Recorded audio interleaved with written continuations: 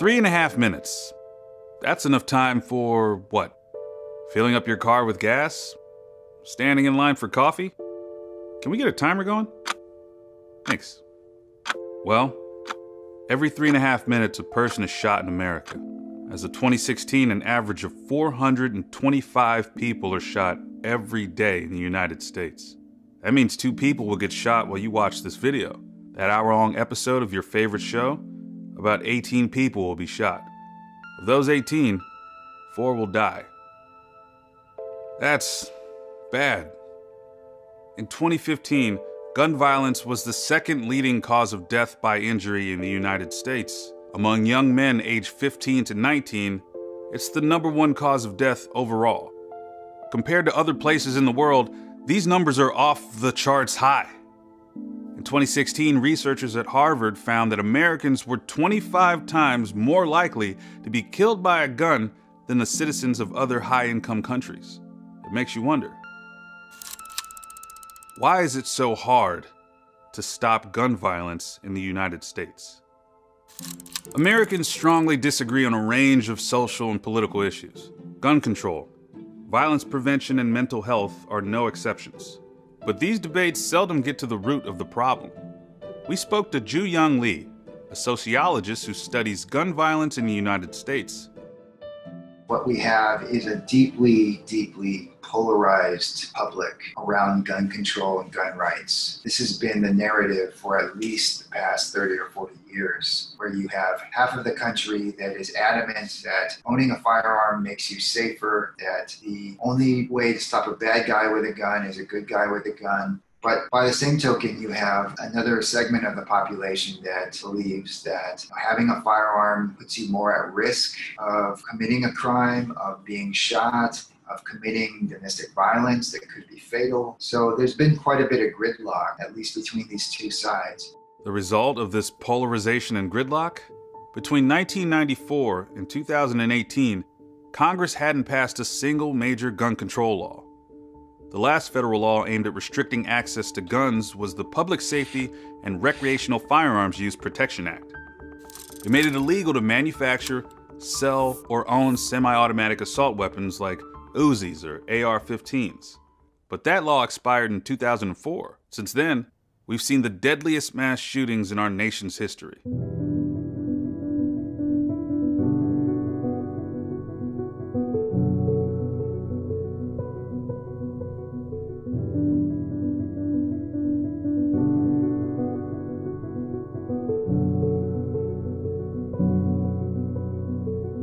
All committed by people with semi-automatic weapons, but no new laws.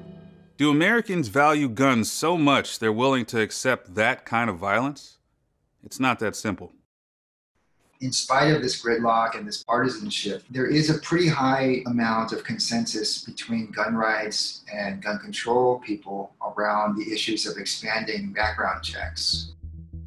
A Gallup poll from March 2018 showed that 92% of Americans were in favor of requiring criminal background checks on all gun sales to prevent mass shootings at schools.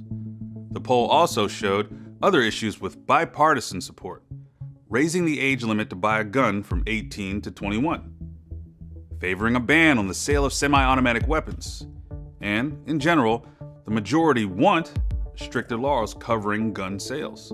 So, if people generally support more gun restrictions, why haven't we seen change? One reason is that we're missing the daily, ongoing nature of gun violence.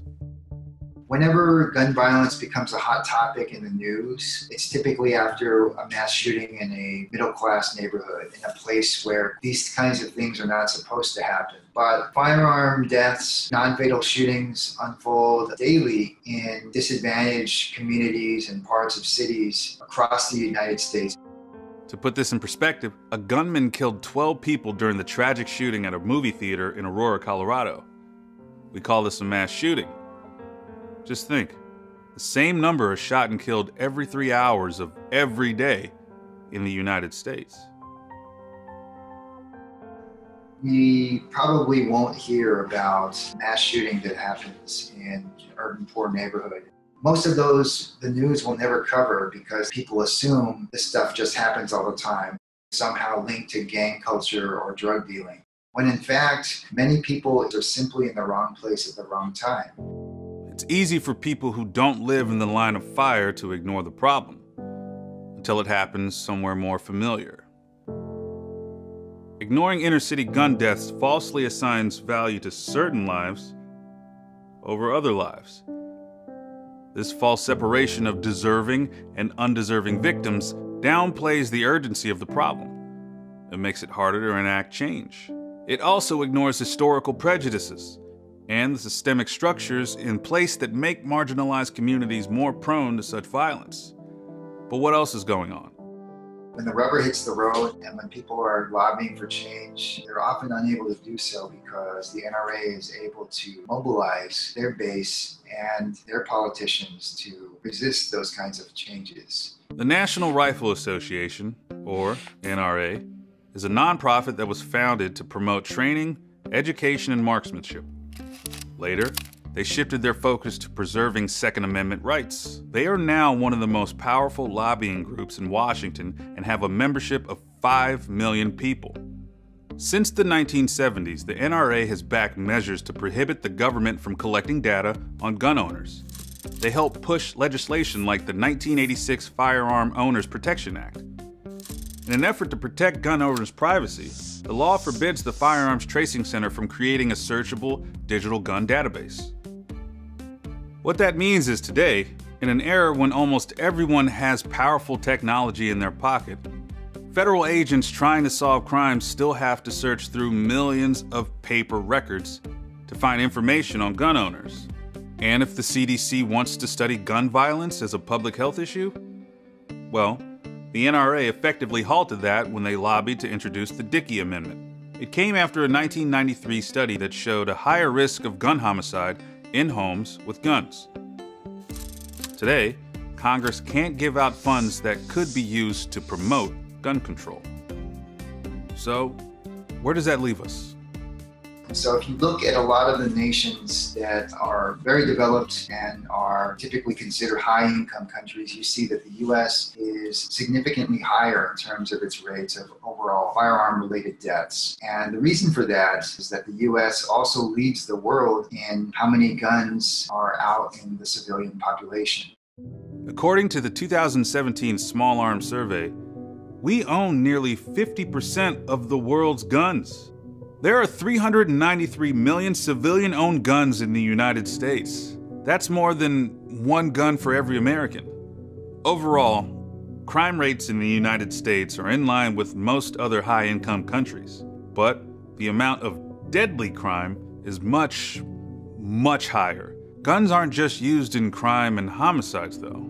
Suicide is a public health issue that accounts for 2/3 of gun deaths in the country. A 2006 study found that people who attempt suicide by gun are more likely to die than those who attempt suicide by other means.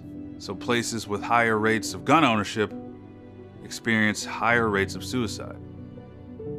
Take all of these factors: divisive politics, stagnant gun laws, limits on research, lots of guns. No wonder we're seeing so much violence.